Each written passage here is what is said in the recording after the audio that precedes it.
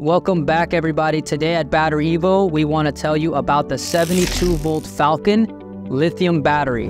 Now, this battery is primarily used in 72V golf cart applications, but could also be used in other 72V applications. If you have a 72V inverter, you can probably plug this into that. The specifications on this 72V Falcon is that it does have a 2.1 kilowatt hour capacity.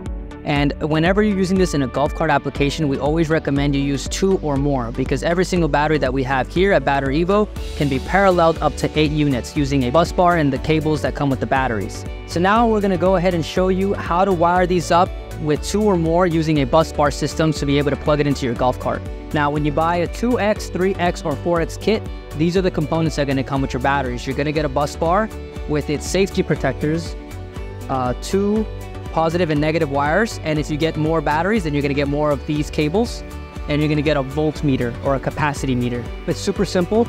So this is the way that you're going to be able to parallel batteries together, right? So if you have more than one battery and you're trying to get double the capacity, this is the steps that you will need, and these are the tools you're going to need to be able to get that done. On my bus bar, you can see that I have a positive and a negative side, right? So this is how you're going to be able to wire up the batteries together. So you can take off these safety protectors, and then you're going to take the cables that are included with the kit, right? And you're going to go positive with positive, negative with negative, right? So you always want to do red with positive, black with negative.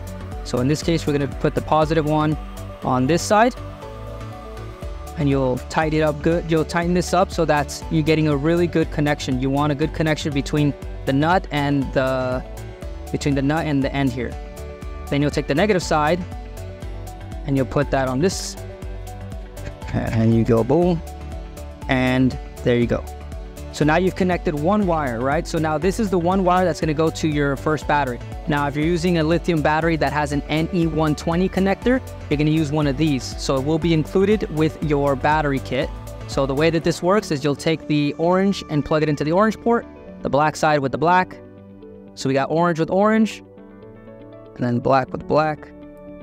Depending on your setup, if you get this kind of cable, you're going to wire it up to the included one that's on this side,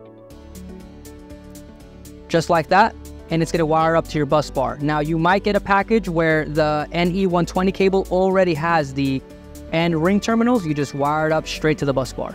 Now, if you decide, hey, I want more batteries, how do I do that?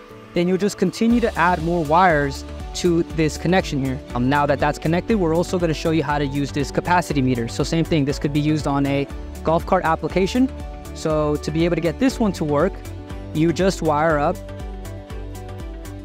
positive with positive, negative with negative. Once you wire these up, you'll then have a functional capacity meter.